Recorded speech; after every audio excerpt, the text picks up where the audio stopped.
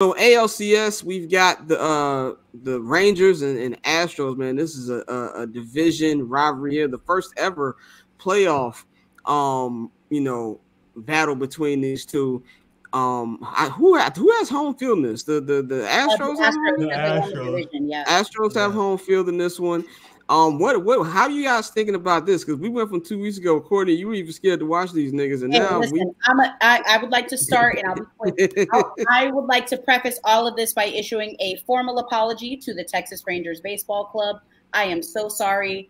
I know I said that I would not watch. I watched every second. I love you all so much.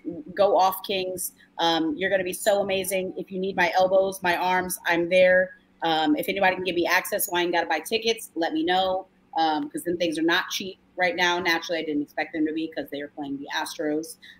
It's going to be electric. It's going to be absolutely electric. This is the matchup that everybody wanted. I mean, no offense to the Twins. Ain't nobody trying to go watch a mid-off in Minnesota.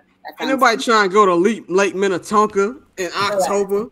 This All-Star or this Lone Star series is really what's best for baseball. And keep in mind that whoever wins between the Astros or the Rangers does have home field advantage against the Diamondbacks or the Phillies. So it's gonna be a good series. I gotta go with the Rangers. I'm going Rangers in 7.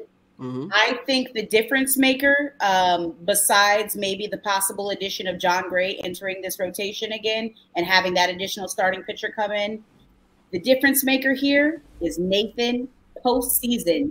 Oh, now you like him. You like him now. Listen. I like him. I've always liked Nate Eovaldi. I'm sorry, Nathan. He doesn't like being called Nate.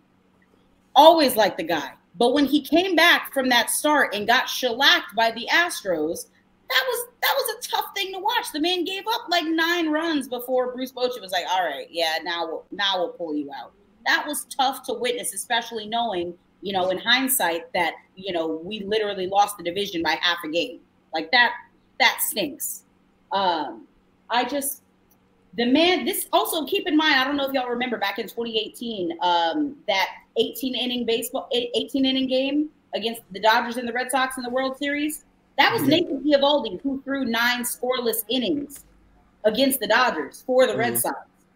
That man might just be built for the postseason, because like the games that he started for the Rangers were incredible. You couldn't ask for more.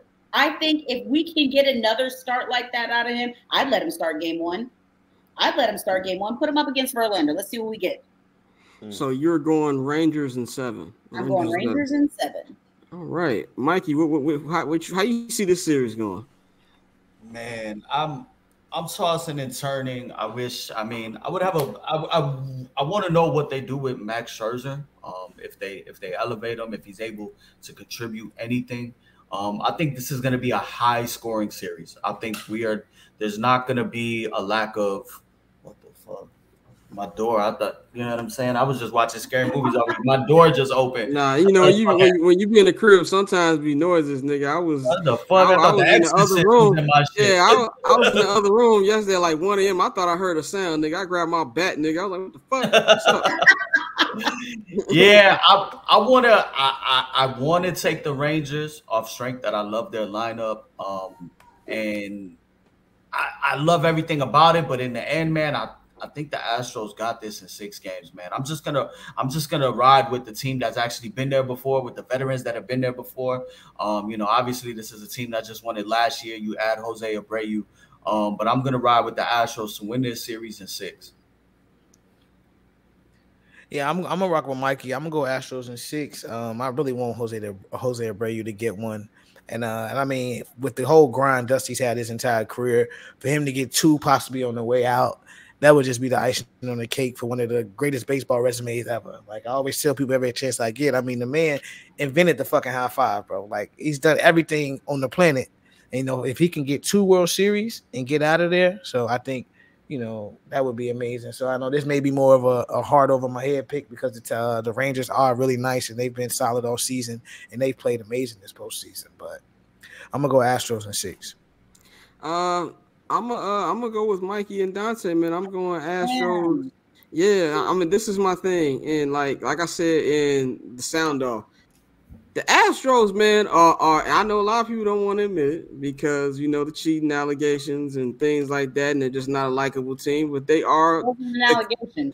It wasn't allegation. It wasn't allegation. Reddit did that shit, in the words of Dave Chappelle. But I just feel like they are as close as we gonna get to a modern era Jeter era 90s Yankees. Like, and I think that they're just built for this kind of moment. I think that if Scherzer does play, then I think this will be a 7-game series. I don't know if he will or not. But I think this is I'm gonna go Astros in 6. It is an emotional pick for me too, because y'all know I love Jose Abreu, man. I'm a big Pito guy. It brought a tear to my eye to see him hit 3 home runs in a series that actually means something. To see him celebrate with the champagne. He wasn't really able to do that with the White Sox, because even in the year we won the division, didn't them niggas lose that game or some shit like that? Yeah, they lost the game that they won the division. So like I felt good for Jose. I want him to to go out with the championship. I love him from Dusty Baker, bro. I'm rooting for Unc. I'm rooting for Uncle Dusty to win back-to-back. So I'm gonna go Astros in 6, man.